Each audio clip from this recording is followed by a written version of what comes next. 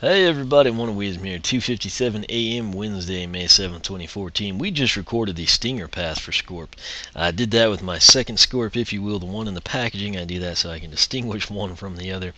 What I'm going to do now, again, I stressed this in the last video, if I just had one Scorp, funds were tight, I wasn't a huge fan of the character, the earth element in general, things of that nature, I would probably take Crystal Venomancer. Now I say that my initial assumption simply is basically as follows. Emerald Crystal, to me, I realize it was addressed, 2 times in your base upgrades along with the armor and your tertiary attack, which basically means Tail Sting was ignored. But what I liked about it is with Crystal Venomancer, you're going to do more damage, you've got a bigger area, and then the last one kind of sounds like it's going to be possibly beneficial. It's the attack I would use more. A lot of times I would say with certain Skylanders, I'd say, okay, base upgrades, we focused on this, it's upgraded, it's not too shabby, but we did nothing for the secondary attack. I think I'm going to come in and actually take that path. For whatever reason, Crystal Venomancer just appeals to me more. So that's what I would do, and that's what we're going to do here. So good news is I do have the second Scorp. We've taken that path. I can compare and contrast, everything like that. We'll warn you ahead of time. I'll be rambling on some here as I fill out my spreadsheet. Reason I do that, if I fill the spreadsheet out now while I'm doing the video, I don't have to go back in and re-watch the video to get damage numbers, so it just works out well. Actually saves me time. By saving myself time, that means this time tomorrow night, instead of me actually going through and getting damage numbers from the video, I can be upgrading Flashwing, Prism Break, Terrapin, the rest of the Earth element, essentially. So I think it'll work out well. That said, as you can tell, we're in our funky little camera angle deal. When I was playing around with the shockwave on this fuming fissure deal, it just randomly switched to this angle, and you can't adjust. Basically, you've got to go, exit this area, go to a level of challenge, something of those nature. We're going to talk to Gorm here. This guy, again, already recorded his base upgrades. Now, Stinger Path, take that link at the top of the video description box. It'll take you to a post on the site dedicated to nothing other than the new Lander Scorp. You'll see a video for the base upgrades for the Stinger Path, and in this case, the Crystal Venomancer Path. In addition to that, you will have a spreadsheet, which should make sense standalone. If it does not, it definitely will, with the videos in tow. So we're going to go ahead and select the Crystal Venomancer path here. Crystallized powerful venom that explodes and damages enemies over time. So both of his attacks, primary and secondary, kind of unique in the fact that they hit, and then there's reciprocating damage or lasting damage, things of that nature. So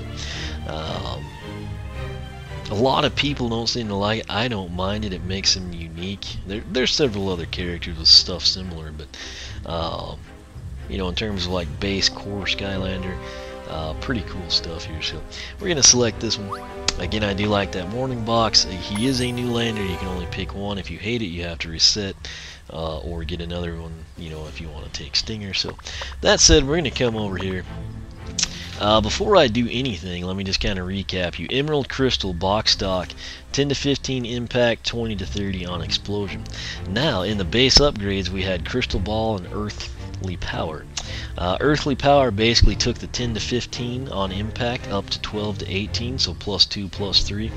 And then the explosion, 20 to 30 box stock, became 23 to 35. So we basically had +2, +3 on the impact, and then +3, +5 on the explosion. Nothing too crazy there. Now, Crystal Ball is actually kind of cool. Issue there, you've actually got to charge it up. I count about 4 seconds. Whenever you do that, though, you're going to do 50 on impact immediately, and that can also range up to 75 on the critical side. So first purchased upgrade here, again, bear in mind I've got 18 wing sapphires on all these prices. Cracked crystals. Press Y to throw a powerful, sticky, explosive crystal that now does damage to enemies in a larger area. So this is one of those deals. To me, it seems like you should have the increased damage one here first, but it's not. That'll actually be next. But let's check out the area here. He's got pretty good range on this, so let's just see what he does here.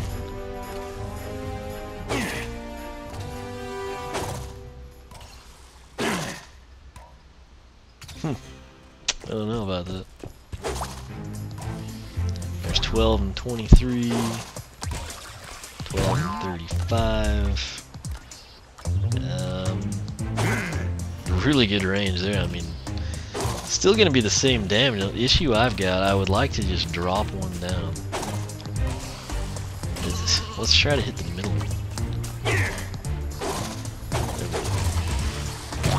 I don't know. I mean,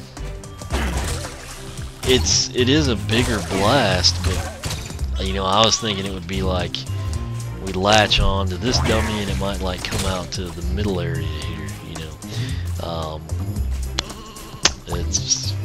that's kind of disappointing. So let me document it here. So still the same thing, 12 to 18 and 23 to 35. Very slight increase, you know, in radius. Now this could be a deal if I was like with actual enemies right now. That's probably when we might notice it more, appreciate it slightly more. But as is right now, not quite what I had hoped for. But nonetheless, we'll come over here and pick up the next one. Alright, so crystal shards. Emerald crystal attacks now do even more damage. So pretty yet so painful. Again, if they just put the numbers here, I wouldn't have to do all this crazy stuff. And all these upgrade videos would have been recorded months ago. That said, 1408. To me, again, it kind of seems like this should be the first purchased upgrade on Crystal Venomancer, but nonetheless, not a huge deal. We'll go ahead and pick it up. So what we're looking for here is the increase 12 to 18 and 23 to 35. Should be able to pick this up fairly easy. Again, I do not like this angle for most of this, but so 14, and that was a 26. I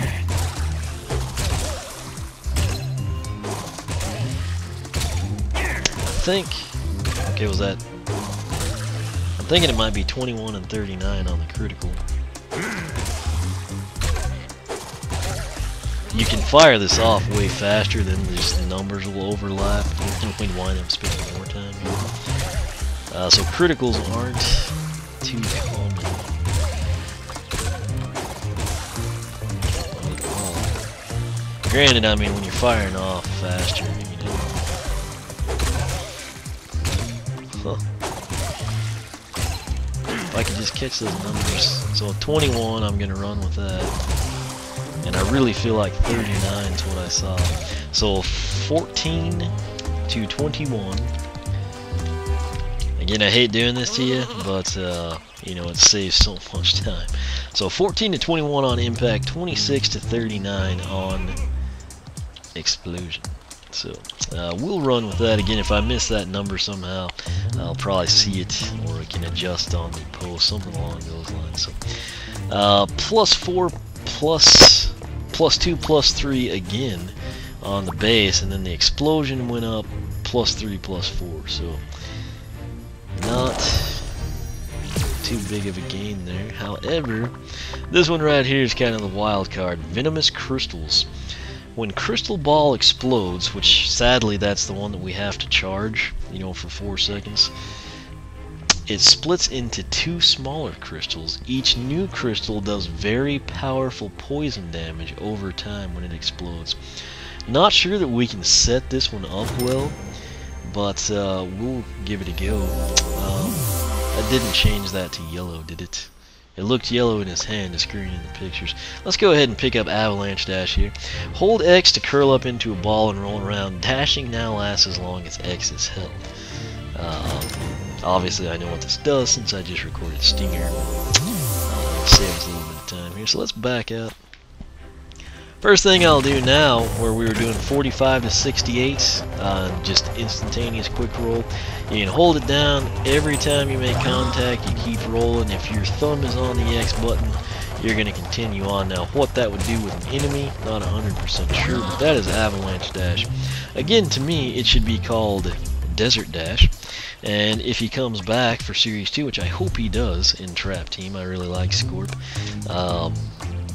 I kind of wouldn't mind seeing like some cactus come up after him. You know, I think that kind of be a cool little touch there. Now, sadly, that really does look yellow to me.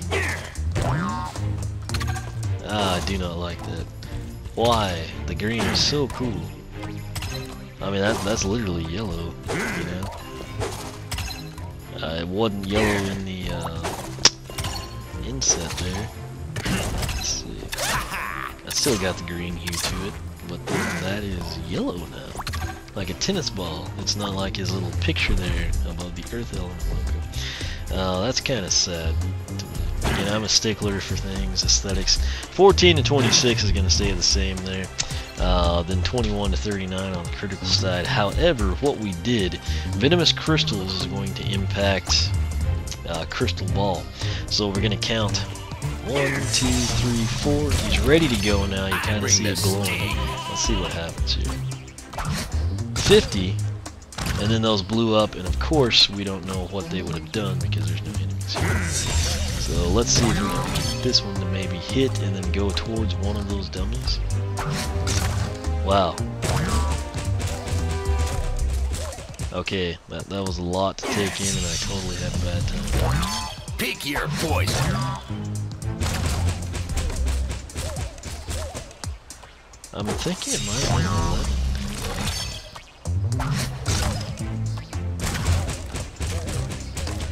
Jeez, this is something I could easily document when I'm editing. I want to say that was like a 38 on the second one. There might have been a 25. Ready to strike. So, okay, here's what I'm gonna do. I'm pretty sure that those two, you know, two smaller crystals, I guess, you know, if we want to be technical, 25 to 38 impact from smaller crystals, and then I'm thinking it might be 11 times here. Let's try to check that out. Pick your poison.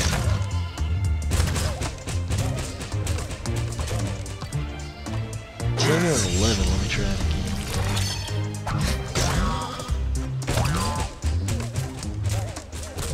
Okay, I'm gonna go ahead and put 10 to 15 10 times. So,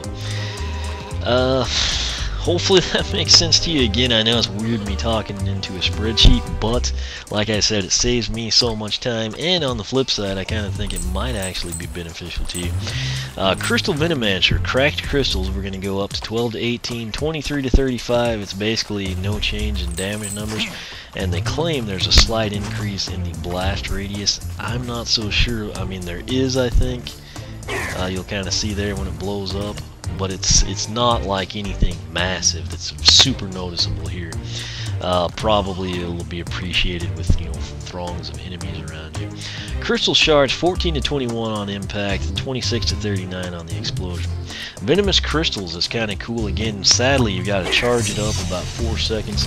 You're going to hit the middle target. You know, you can run around when you're doing this, but 50 to 75 is going to be the initial impact there, and then I'm thinking that you've got 25 to 38 when the two smaller crystals make an initial hit, and then 10 to 15 poison damage roughly 10 additional times. So this will be the final showcase of that. Those sheep would get out of my way. Alright, and he just randomly chucked that over there, so we'll try it again. I bring the sting. 50, 25, wow. If you can string it together, as you can see there, you'd get all three, but it's one of those deals. I think it would work well, you know, in the game. We're at 14. Yeah, you know, I could go in and showcase it, but I think I'll just kind of wait on that. I plan to use Scorp quite a bit, you know, fully upgraded, so we'll just kind of roll with it in nightmare mode or something. That said, that is Scorp fully upgraded down the Crystal Venomancer path.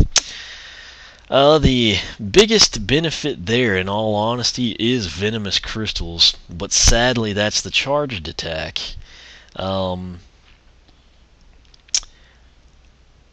I don't know. I might have to tell you that you would be better off going with the stinger path. I don't know. That's just quick assessment there, but I kind of think it actually might be more beneficial, unless of course you don't mind the 4-second run-on for crystal balls and venomous crystals. So that's kind of your determining factor, in my opinion. Taking away venomous crystals, which again is going to have to be charged up via crystal ball, the gains on Crystal Venomancer are marginal. If that blast radius, actually has big gains, I don't know about them just yet. But the Stinger path, in my opinion, actually yields a greater net gain, if you will. So again, that's kind of my assessment on it there for you. Hopefully that helps you out. Again, the link at the top of this video description, it'll take you to the post dedicated to Scorp. You'll see video for the base upgrades, the Stinger path, and Crystal Venomancer path. Then of course you'll have my handy dandy spreadsheet, which should put everything in stone for you. So hopefully that helps you out. Again, thanks for watching. You can follow me on Twitter, like me on Facebook, circle me on Google+, whichever you prefer. Again, thanks for watching, and I will catch you back here as we upgrade the fellow Earth Element Newlander, Slobbertooth.